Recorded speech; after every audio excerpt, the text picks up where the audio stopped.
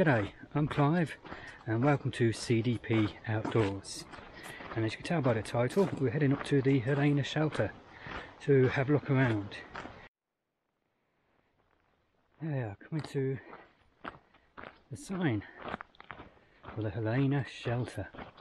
Now, the first thing you'll notice is a beautiful view.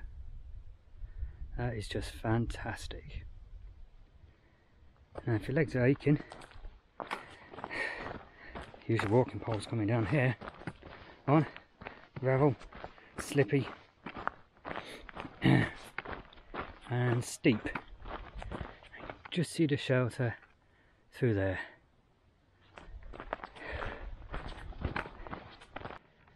The first thing you'll come to as you come down this track along the spur trail is the dunny, the outdoor toilet, and it's a drop toilet. And these are composting toilets, not chemical toilets and not flushing toilets. So please don't dump anything down here. It's only meant for tissue to compost into it. Wet wipes are no-no because that will ruin the composting. Chemicals is definitely a no-no because that destroys the composting. And ladies, I'm sorry to say, if it's that time of the month, you have to carry that out with you too, because that can't go down these toilets. So let's go and have a look inside, and hopefully nobody's in there at the moment.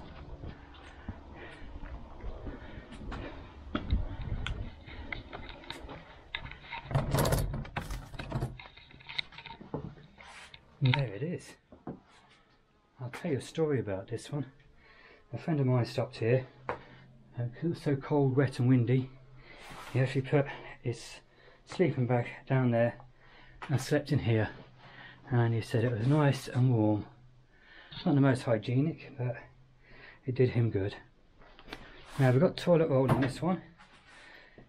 Toilet roll is normally not provided.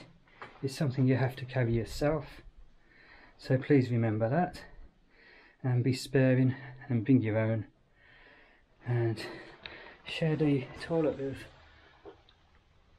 this young one. Looking at it upside down, it's a redback, so don't go playing with him.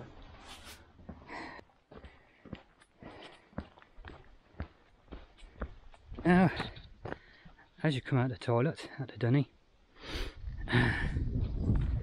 we carry on going down to the shelter, which is down there. But as long as you keep an eye on your feet every now and then, enjoy these views.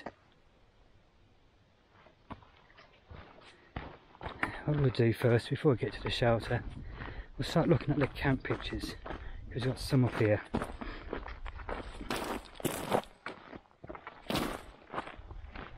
And as you can see the sign, point to the toilet the way we just came, and now to the camp pictures.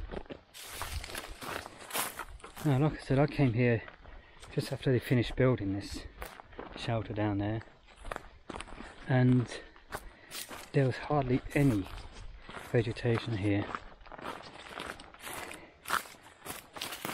and this has made a difference over the last couple of years, giving it a chance to grow.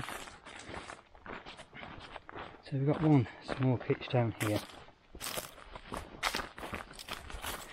Now when I say one tent, I'm using the size of the average two-person hiking tent to fit in these pictures.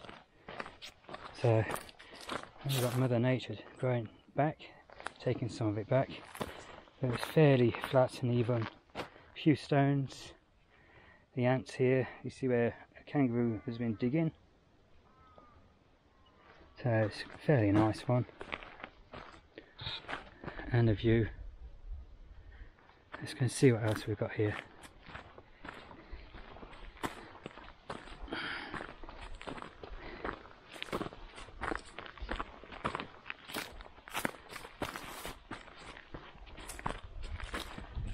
And carry on down, let's have a look. A forecast for rain today, and it's very humid. And make a stop. Spider's web. There we go. Moved him.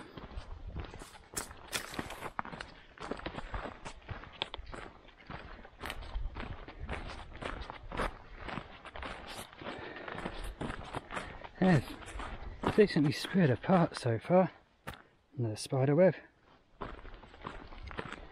Just coming to another tent pitch, or two or three. See a few from here. Now this is a nice one, comfortable, one person, or one tent should I say, or squeeze two small ones and that. They got the gravel level. Always recommend to use a ground sheet or footprints for your tent, just to protect the bottom of it.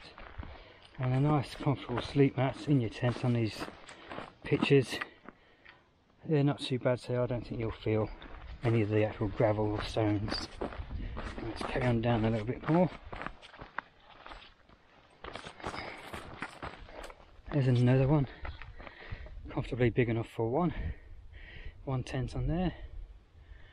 Nice view down to the shelter and a private track to it as well. So let's go back up so we don't miss any. There's a track being made that way. I think it joins up with the track at the top here. So we'll carry on looking from the top. I'm using my pole stills up and down here just to make it a little bit safer and easier for me. Okay, next pitch. It's a bit more stony, or looks stonier, more stones sticking up and gravel, but fairly decent. At a squeeze again you can fit two tents on this one, but comfortably one. Let's carry on looking. Again, some beautiful views, and you can see the dark clouds coming in. The forecast of rain. Oh, that's okay. I'll throw the poncho on and carry on walking to Worley today, I think. I'll have a quarter-an-hour break here and another fairly nice. This is the least even of them all, but still a decent one. Comfortably fit one tent or two small on there, and again a beautiful view. And kangaroos.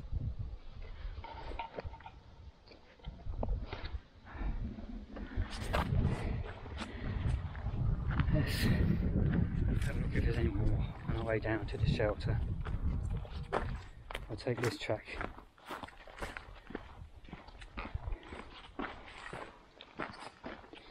And let's have signals, because my phone's getting a load of messages coming through now.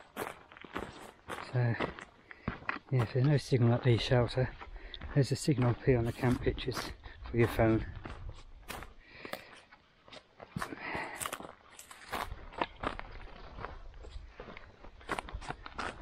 There's another tent pitch down there. Let's go and have a look at that one.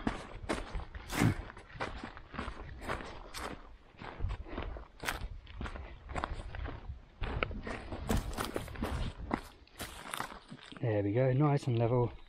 A couple of rocks sticking up here. You can get a nice hiking tent in there without actually hitting these rocks. Fairly little bit of a lean on this one, but flat. When I say flat, you mean it's a smooth finish. Doesn't go up and down in waves.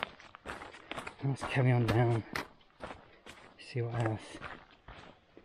Now I have been here, like I said before, and I had a look at the trees then, because some of you know I like to use a hammock. I haven't seen any decent sized ones now, and last time I was here it was a bit sparse, let's say, of using trees to hang a hammock from. There's a lot of deadfall above. There's another two camp pitches there, fairly decent. Just a nice size to fit, like I said, a hiking tent on there, 2-person. It looks like this nearest one is the freeway for the ants, going down here, and then another little highway coming off. That's the first one I've seen with actual ants on it. Up there looked like they had been ants, but there wasn't any whilst I was up the top.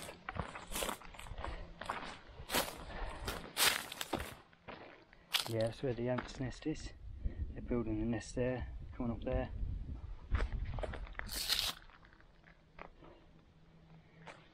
And see another one down here.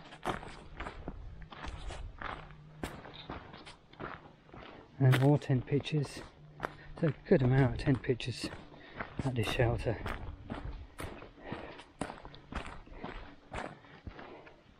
A decent one there. Level in the middle. Well, it's a bit of a bowl shape, so if it rains you're going to get a puddle in the middle. Another sign for more tent pitches.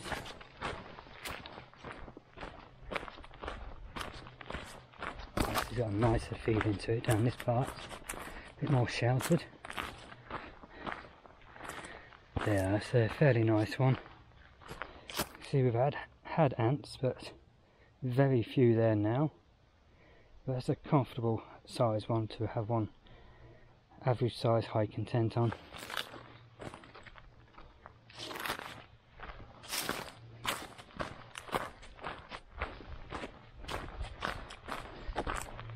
And keep going.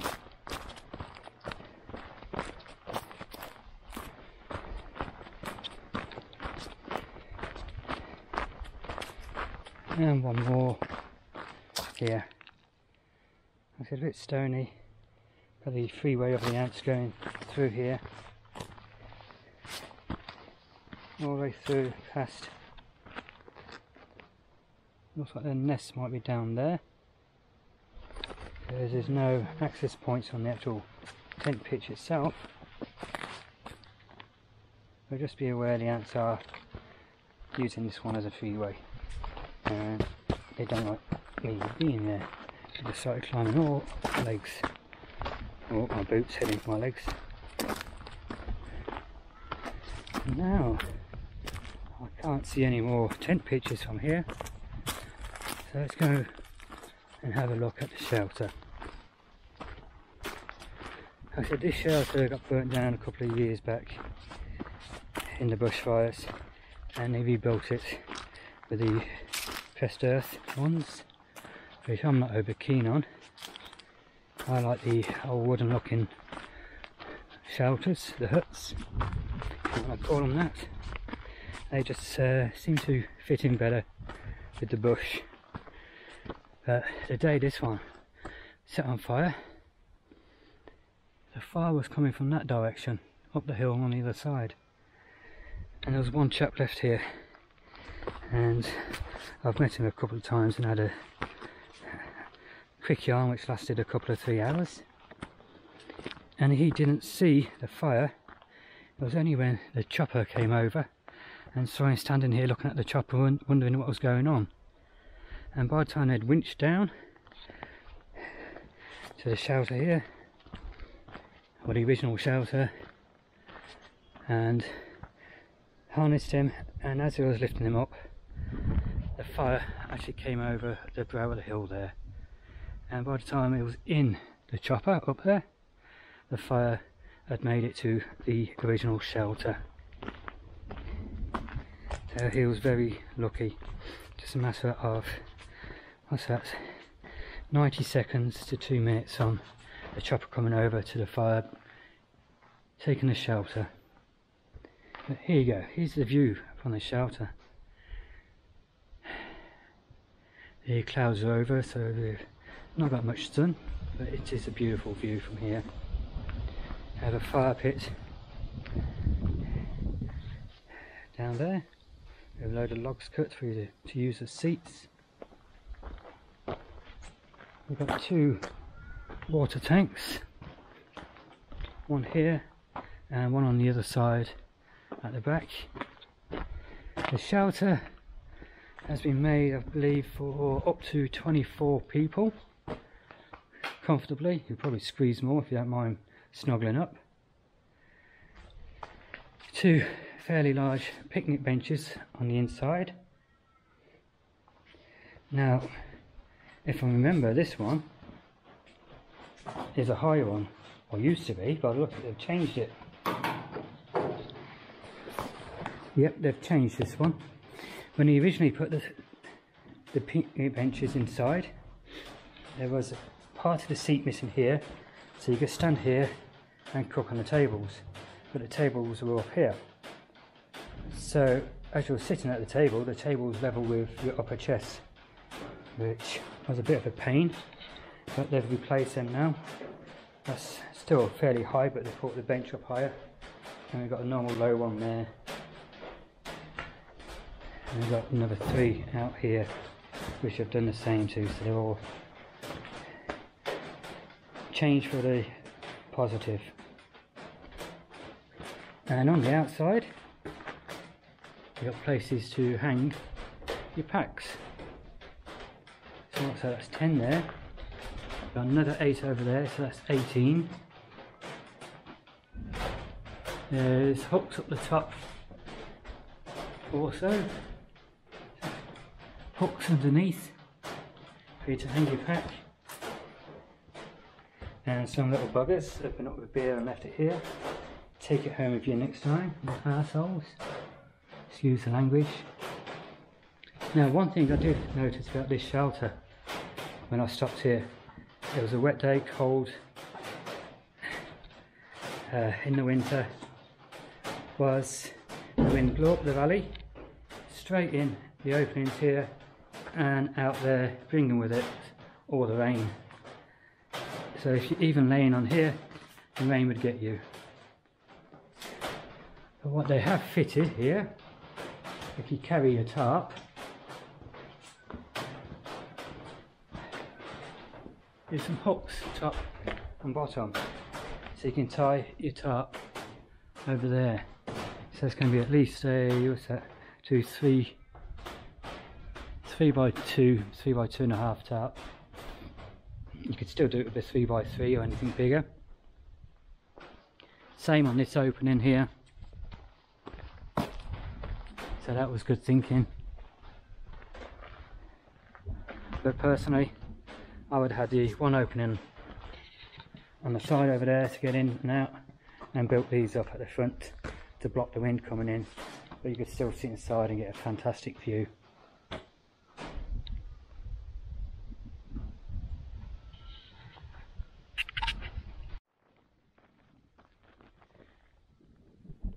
So there you are, that's the Helena shelter. I think this time of year it'd be nice staying here because that breeze coming up from the valley blowing through the shelter would make it nice and cool in there. But if you're coming here winter, bring yourself a tarp to close this front off, or even just close the sleeping area off where you're sleeping. So I hope you've enjoyed this video. I'm just enjoying the views, and if you're not a subscriber, please go down below and click on the subscribe button. Click on the notification bell next to it and select all. Click the thumbs up button, which is the like button. And again, if you are already a subscriber, again, I thank you very much. So until next time, get out there, have some fun, and take care.